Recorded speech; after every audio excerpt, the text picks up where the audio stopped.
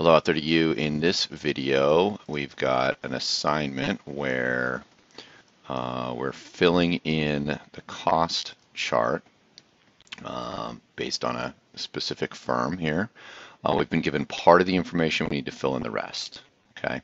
Now there's some questions down here that are asking about what numbers can't be calculated. So you're never going to have a marginal cost at quantity 0, because marginal cost represents the change in cost from one unit to the next. And so there'd be nothing here at 0. So this is like an NA here. And then what numbers will equal to 0? Well, these numbers will actually be like undefined, okay, right here. So you really can't calculate those because whatever the fixed costs are, and they're actually 100, but it would be 100 divided by 0, so that'd be an undefined number. The average variable cost will be 0 divided by 0, also undefined, and then average total cost will be 100 divided by 0. So you can't have any numbers here at these. And is there a difference between these two questions? I suppose one of them is that these numbers are undefined, and then this number doesn't represent, or there's nothing to compare it to. So let's fill in what we've got here in our spreadsheet, and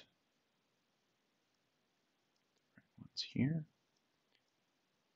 Okay, and then we're going to graph it. We're going to create a graph here. So we've got FC stands for fixed cost, VC is variable cost, TC is total cost, MC marginal cost, AFC average fixed cost, AVC average variable cost, ATC average total cost. Just as a preference, I like to make them bold.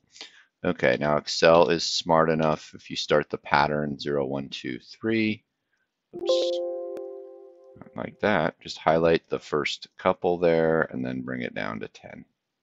Okay, let's fill in what we know. So we've been given that. We've been given the average total cost of one unit. We've been given the average variable cost of the third unit. We've been given marginal cost of the second unit. We've been given variable cost of the fourth unit, and also the seventh, and also the eighth. And then we've got the ninth unit's marginal cost, and then sixth unit's marginal cost also, and then finally the average total cost of the 10th unit. Okay, these are also money, so it might help if we tell it that they're money. And then the way to tell Excel, you see how it's got those pennies there. I'll make that wider. So I'm just double clicking on the top of the column there, and it double clicks, and you know, it might look nicer here if we make those centered. Okay, I'm actually going to zoom in a little bit so it's easier for you to see. Okay, so fixed cost is the cost that doesn't change. Okay, so when we don't produce anything, our variable cost will actually be 0. So I can actually fill in that the fixed cost equals 100. So fixed cost plus variable cost will always equal total cost. Total cost is the total short run cost. So this isn't going to change, so we can just copy that all the way down. Except that didn't, it didn't work because it's linked over to that. Okay, so you have a couple of choices here. One thing you can do is tell it, I'm going to put $signs in front of that function. I hit the F4 key on my keyboard, but you can just copy that all the way down, or you could just type in 100 if you wanted to. Okay. Next thing we can do, remember what I said, fixed cost plus variable cost equals total cost. So this plus this equals that. And then I'm going to copy that function, hit Control C, copy it there, and now I've got that part. Okay. These will be NA, and then just the same deal all the way across here. Okay. All right. So next one, we've got average total cost of the first unit, and so the average total cost is this number. It's the total cost divided by quantity. So if I want to de-average it, take this number and multiply it by the quantity, which is actually 1, so I can do that in my head, and I'll just put the number right there. Okay. Now, this plus this has to equal that. I'm just going to type it in because I know what it is. It's 30. Okay. Now, the marginal cost represents the change from in total cost. So now it's also the change in the variable cost. They're the same thing. So 0 to 30 would be 30, and 100 to 130 is also 30, so that's 30.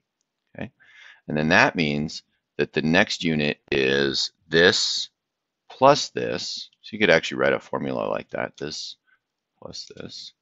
It would be 150, and then you could also write a function that goes like this total cost minus that, and that gives you 50. Okay. And actually, we can do the average variable cost now. So it's just whatever this is, so 100 divided by that quantity, and we're going to copy it all the way down. And you can see it's decreasing because that's what average variable cost is, or sorry, average fixed cost is going to do. Average fixed cost, we're keeping the numerator the same, increasing the denominator in the equation, and it's going to decrease forever. Okay.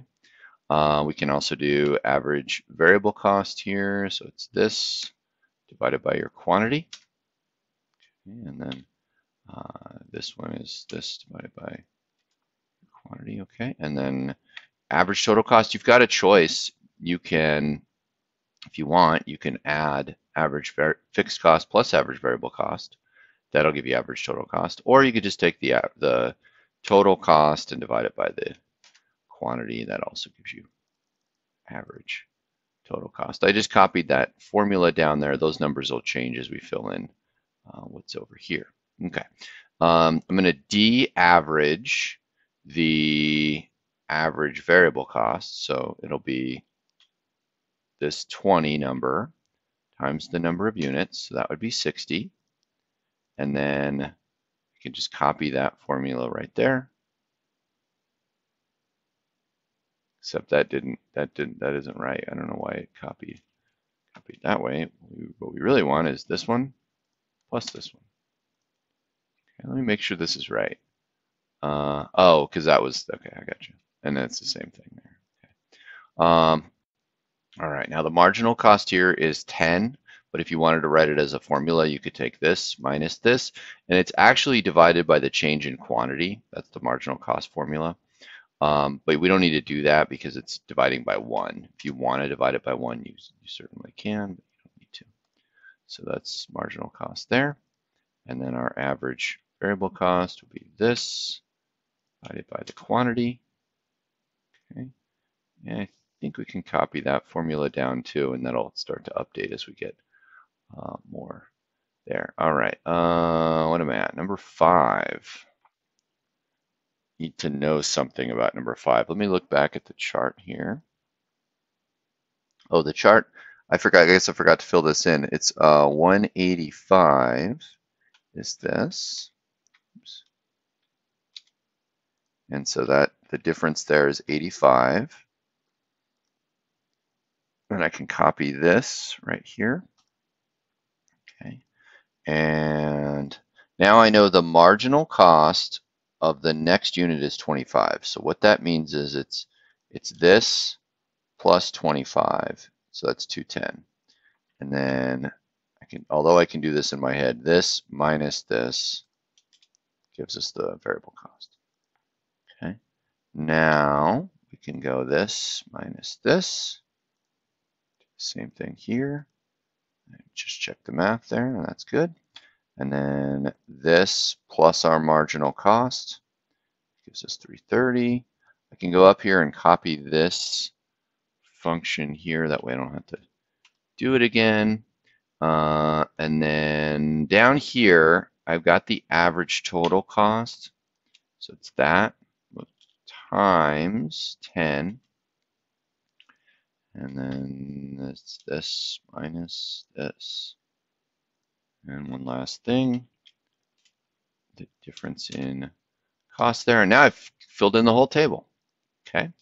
All right. So now we want to graph this. We're going to just have Excel do it. And I don't care about this part right here. I care about the first unit.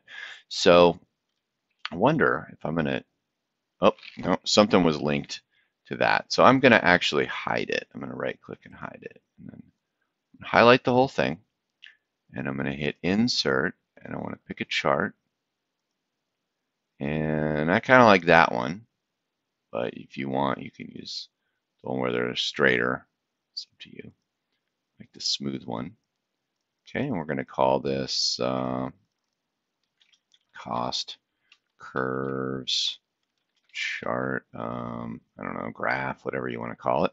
Now I've got some extra junk here. I don't, if I'm doing the cost functions, not the average cost functions, but just the cost functions by themselves, then that is this one here, the total cost, the fixed cost, and the variable cost. But typically we don't graph those. So I'm going to just click on the data in the table and you can delete it and it goes away.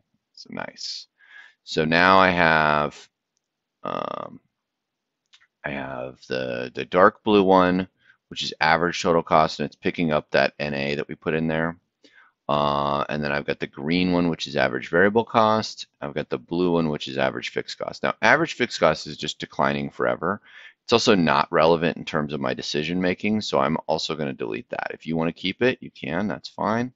But now I got rid of it. So these are typically the three cost curves that we care about in economics. And so now I want, I've got a little bit of goofiness with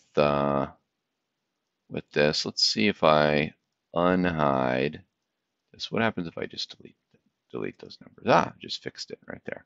Okay, great. And then if you want to change the scale of your graph, right click right here, go to Format Axis, and instead of 2, I want it to go by 1s. Okay, and you can change a whole bunch of things, but I just want it to go by 1s. And if you want it to change the color, you can right click right there and you can change, like I think I can change all the colors there if you want, whatever you want to do. It's up to you. All right, marginal cost is yellow. If we do, that's gonna, yeah, that change the line to red, a little easier to see. And what we can also do is we've got the table there. We can add data labels. If you want, you could add them right there. Not everybody likes to do that, but this is kind of cool. And then if you want to change the axis here, I right-clicked on that axis. Instead of 20s, let's change this to 10. I do want the minimum to be 0. That's good. There we go. And now you've got a pretty nice cost chart. If you don't want those, colors to be orange, you could change them to, I don't know, purple or whatever color you want. And you just mess with that. But that's how to graph a cost curve after making all of that cost data, and you've been given half of it.